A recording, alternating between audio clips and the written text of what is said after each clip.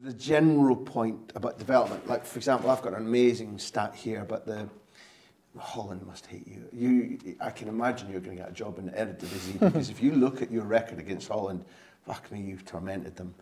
But on the subject of development, Tuesday, 5th December 2017, Scotland 2, Netherlands 0. Fulton, Suter, Ralston, Taylor, McKenna, Wilson, Thomas, Morgan, Mallon, Cadden, Burke, plus subs. Manager Scot Gemmill.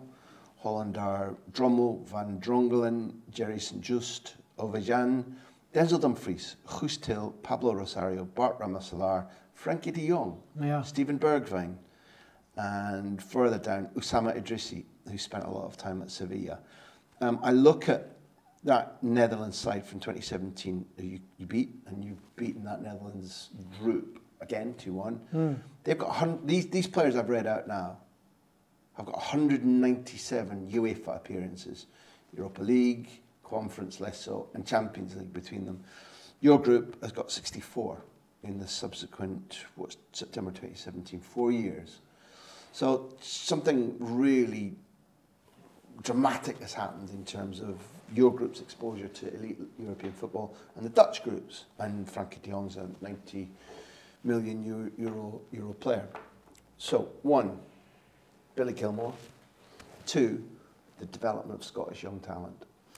Yeah, I think Billy, the one thing we did for him was give him the opportunity. I think a big thing, and I'm sure Billy has spoken about it in some interviews, we took him to the Toulon Tournament really ahead of schedule by most people's standards, not by his.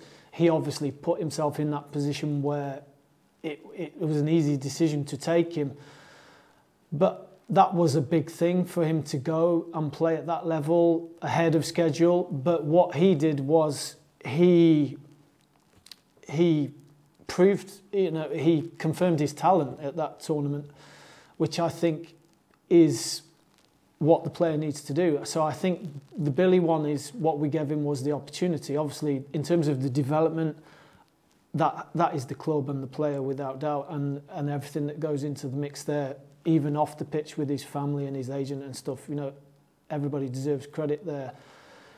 But what we did as an association was give him that opportunity to go and confirm his talent at a higher level. And I can remember, I think I'm 90% sure that was the Toulon Tournament where Frank Lampard was sitting watching the tournament. I think he was there with the English FA doing his pro licence. So hopefully that opportunity at that level really helped Billy in that regard, just to really confirm his talent. He was ahead of schedule in terms of the age profile of somebody who'd been taken to the Toulon Tournament. What age gap might there have been? Would he have been 15, 16? I think he was 16, possibly 17.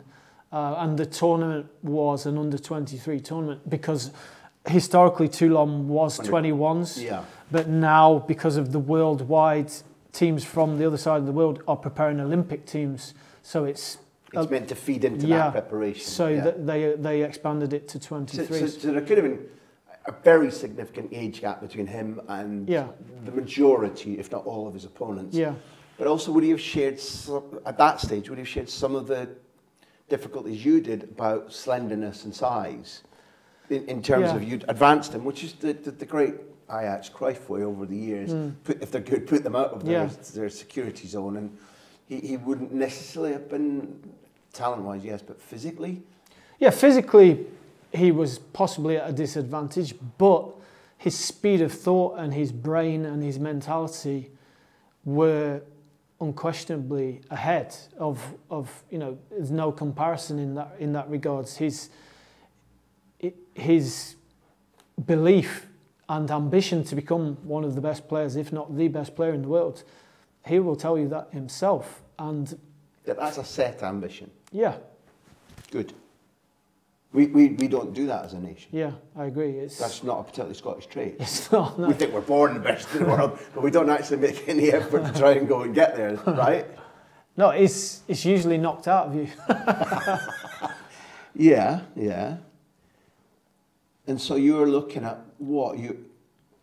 when you take him to Toulon, what are you looking for in his personality as well as how he plays? Yeah, you absolutely. You want to see that he can handle it, that he doesn't get too high when he does well, which he did, and also I don't think he played the first game. He probably, knowing Billy, would have been expecting to play the first game, and also is to give him that experience of tournament football. You know, I think I'm right in saying Billy's obviously just had a successful Euros in the summer there. Yeah. And he used Toulon as a reference. You know, it's proper tournament football with an extended period. Of course, staying in nice hotels and everything's the best of the best. But it is still a big thing to deal with. You know, we're talking, I think the Toulon tournament was over 20 days. And not just the group games, obviously, then going on to play the knockout phase as well. So it's real invaluable experience, and playing against the very best, not just in Europe, but players from Asia and South America as well. What, dealing with boredom or finding things to do with your day when you're not training or in video sessions, concentrating, preparing yourself mentally for the next task if you do or don't know much about your opponent group, these sort of things, or what?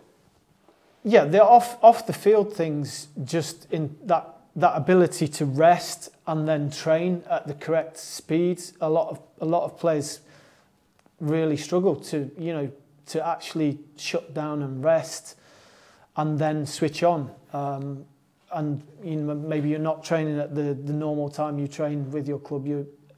And obviously then the ability to actually play with intent and how the team's been prepared to play. You know, it might be different from what the player wants or what the player's used to at his club. There's different objectives, different details tactically within the game, and then just being able to really handle the whole experience, and also the scrutiny that comes with that for somebody like Billy.